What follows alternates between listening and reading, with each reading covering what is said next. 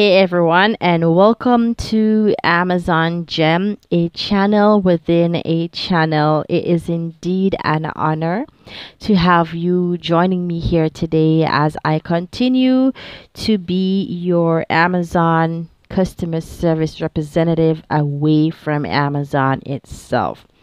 So I really do hope what is shared here is of use to you and to your friends, loved ones as well. Now, I would have previously shared with you how to add or remove a payment method from your account. Today, what we're going to do is take a look at how to identify charges that might have reflected on your credit card or debit card statement or your checking account.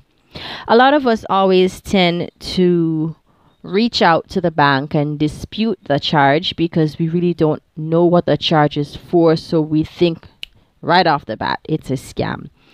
But because Amazon does not charge your credit card, debit card, or your payment method for that sake, they don't charge your payment method until the item has already shipped out. So once the item is shipped, then the authorization, the payment would be confirmed on the account, and the funds will be then deducted from your gift card if it's your Amazon gift card, your checking account, credit card, debit card, you name it. So when we would have placed an order a couple days ago, a few days later, the charge reflects, we're wondering what this is for. Sometimes that is the case. Sometimes we also have friends and family who we would have utilized our payment methods on their account, and things like these are what would have been the reason as well why our cards are charged. So what I would suggest that we do here, so I'm using the shopping app.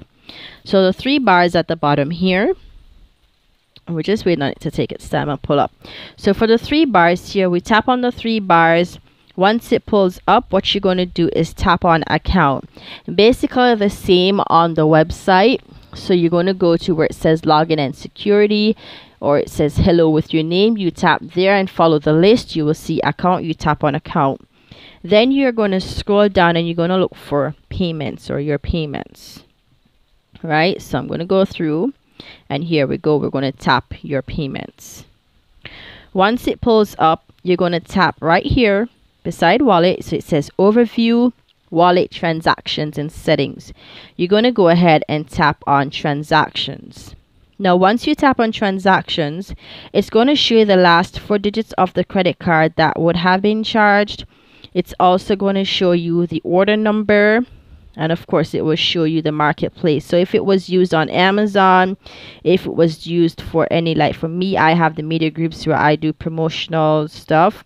If it's Kindle, you'll see Kindle, it will reflect as Prime if it's Prime, and so forth.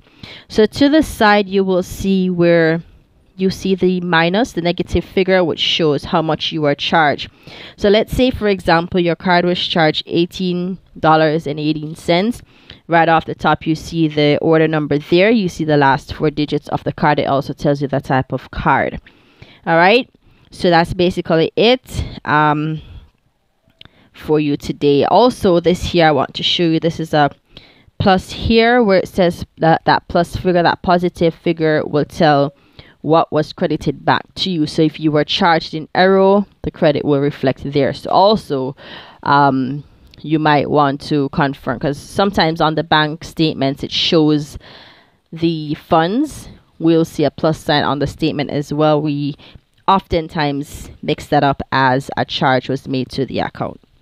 All right, so pretty much I hope this helped you today. That was how to identify payment methods. Remember, if you still went through all of this, you were not able to identify the charge reflecting on your account, you can always reach out to anyone within the household or anyone who you might have maybe utilized your card on their account to make purchases. You can reach out to them to confirm if the same transpired on their accounts. You do the same thing, go to transactions and go through to see if your last four digits of the card is reflecting there, because of course the entire credit card will not reflect on Amazon.